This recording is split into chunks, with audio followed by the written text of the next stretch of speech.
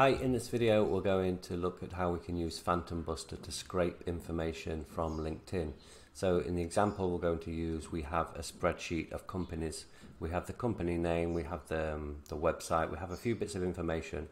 But what we really want to do is we want to find them on LinkedIn so we can connect them, but also scrape the people that work for that company so that we can then target them for marketing. So this is what Phantom Buster enables you to do. You can scrape information from LinkedIn, from Twitter.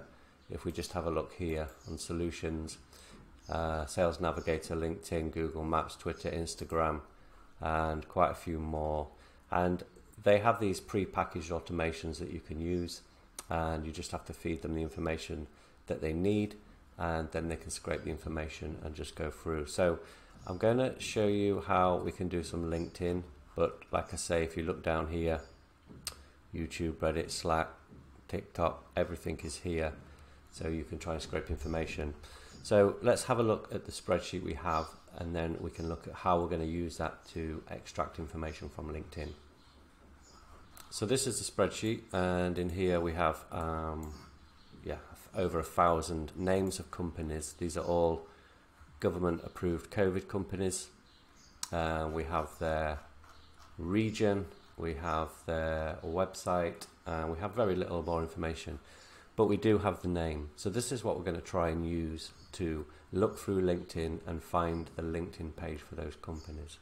So to do that, what we need to do first of all is just share this spreadsheet. So this is a Google Sheet, and what we're going to do is share it so anyone can see it, and we're going to copy the link, and we're done at that point.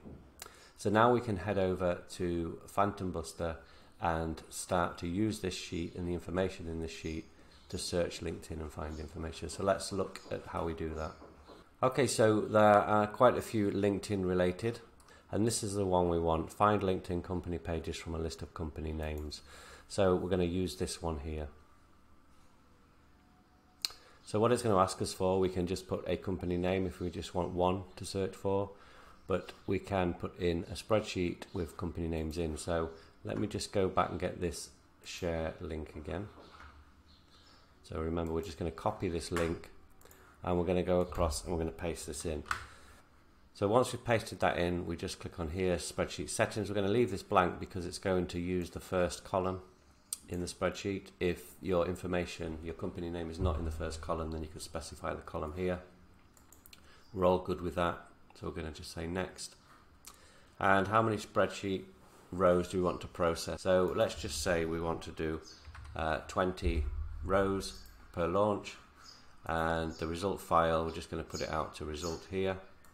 So this is the file it's going to output to, and we're just going to say, we can say we run this repeatedly, so we could run it 4 or 8 times a day. We can specify particular times of the day, that kind of thing. For this test, I'm just going to do once. I'm just going to run it manually. So I'm just going to save here now. And then what we can do is just launch this. So we're just going to launch, and this is going to take a little while because it takes a bit of time to do that. So let's just give it a few minutes. Okay, if we look now, we can see that's finished. So 20 companies input, isn't it? Found 17. So not a bad result. And what we can do is look at the results here. So it'll just give us a view of what it's found. So these are the LinkedIn company URLs, the description of the company, and the information that we need. So this is the query, this is what we gave them, and this is what they gave us back. So now, if we just click on this, we have the LinkedIn URL for the company. Okay, so, and what we can do is just leave that running. So we can get that running 4 or 8 times a day, just going through that spreadsheet and pulling the information. What we can do then, because we have the LinkedIn URL, so it would be great to get some more information about the company, how many people work for them, how many followers they have, how big they are, this kind of thing. So what we can do is we can use another Phantom and chain them together. So let's look at how we can do that. So if we search down, we can find one called LinkedIn Company Scraper. If we click more info here, we can see that it needs to connect to LinkedIn, and it also needs a LinkedIn company URL. Well, we've got that now from the previous one. So what we can do, we can say we want to use this, and we can connect our LinkedIn cookie. So to do that, you need to just install, it will tell you here, you just install this little Chrome plugin, you log into LinkedIn, and then you can just click this button and it will just load your LinkedIn cookie, which means it can use your account to then get that information. So we're going to click save here.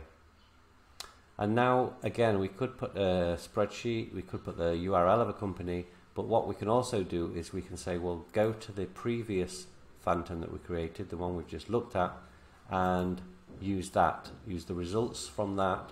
So when you find the company, the results go into the results CSV, and then we're going to use those results to then get more information about the company. So we're just going to change this to, let's say 2 here, because I just want this to run quickly. We can also get the JPEG, the company logo if we want it. We can extract related company pages, or we can just scrape the information. So again, we're going to call this results. It's going to output to a different file. We're going to click save. We're going to run it manually. Again, we would schedule that to run 3 or 4 times a day. And we're just going to launch it and then see what the information it comes back with. So just to recap, it's going to take 2 companies that it found using the previous automation, and then it's going to use them to then look up that company URL and get all the information about the company that's available on LinkedIn. So we can see that's completed. It's got 2, and if we look at the result file, if we just preview, we can see this is the name of the company, this is their logo, this is their LinkedIn banner, description of the company, their tagline, how many people are following them, their website, phone numbers if it's available, the type of industry they're in, the company size, and what else have we got? Just LinkedIn ID, how many employees they have, and various little bits of information. But we have quite a lot in there, so we know the industry. We can then filter by the company size depending on what leads we're trying to generate. What we can also do is then find all the employees that work for that company, get their LinkedIn profile, and then connect to them as well. So we can just keep chaining these together. So a very useful tool, very easy to use. You can set up a free account, 14-day trial, so I suggest you give that a go and play around with it a little bit.